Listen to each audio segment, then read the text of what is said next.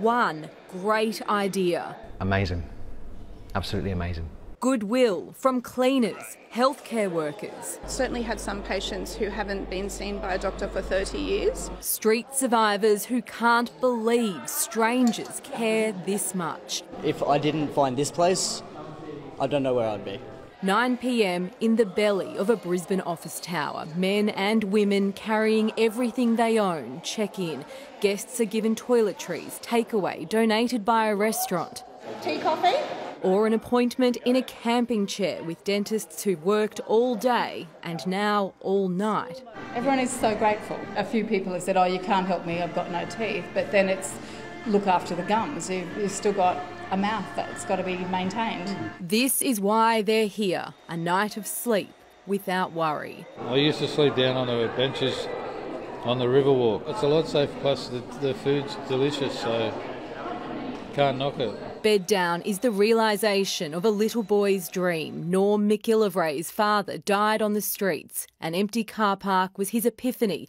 A big-hearted CEO with 600 car parks was his lucky break. They're people that, just like you and I, they have families, they have homes, or they have had. When lawyers and accountants go home, bed-down volunteers arrive. In 1 hour, they turn a car park into a pop-up homeless shelter for 15 people. The most that we've had to turn away so far has been up to 9 people, which sort of breaks my heart, but it shows that the demand's going to be there. Guests are assessed by a social worker. Their trust had to be earned. Are the police going to be there? What is it you're going to ask us to do? Are my belongings going to be safe? We don't have anybody in who is under the influence.